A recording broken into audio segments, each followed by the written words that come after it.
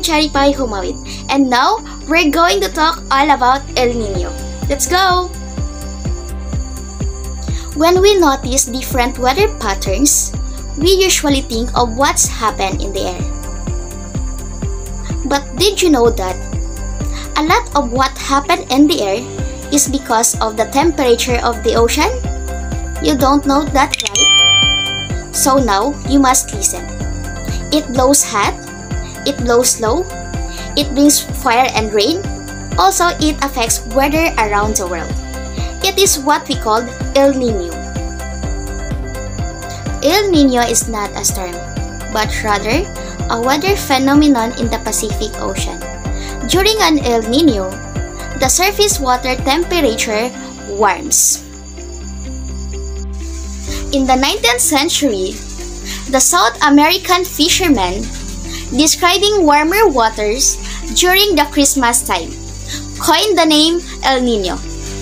El Niño means the Christ child, and was used because the phenomenon often arrived the Christmas.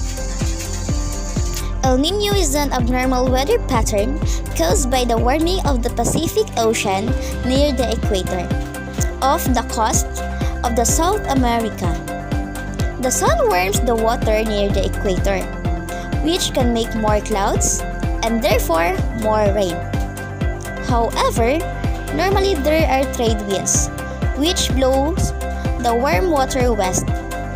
During El Niño, though those rains weaken or even reverse, which lets the warm water that is usually found in the Western Pacific, it remains or flow east.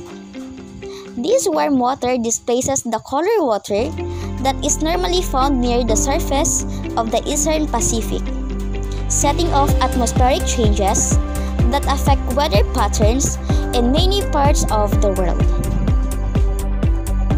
A temperature increase of at least 0.5 degrees Celsius, it needs to occur in the waters of the Eastern Pacific Ocean. It is near the equator for it to be considered an El Niño year. Although, El Niño does not occur in a perfectly regular pattern, but it seems to happen every 2 to 7 years. Following an El Niño, an opposite phenomenon occurs. It is what we call La Niña. During La Niña, the Eastern Pacific Ocean experiences cooler than normal temperatures around the equator. The variation of an El Niño event are described as flavors. These two flavors are what we call the Trans Niño and the Modoki Niño. The Trans Niño is a transition period during an El Niño cycle, and this can be happen at the beginning, middle, or the end of the event transition in the process. Some effects of the Trans Niño flavor, including the increased tornado activity in the United States. However, the Modoki Niño is a flavor located in the Central Pacific Ocean instead of the Eastern Pacific Ocean.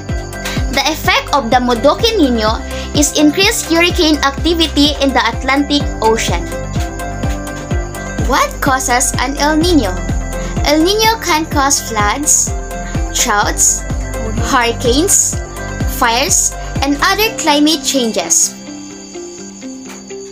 The effects of El Niño can be slightly different every time. Sometimes, for example, it brings rain to desert which is normally do not get rain. Sometimes, El Niño causes droughts, dust storms, or brush fires in the areas that are not normally dry.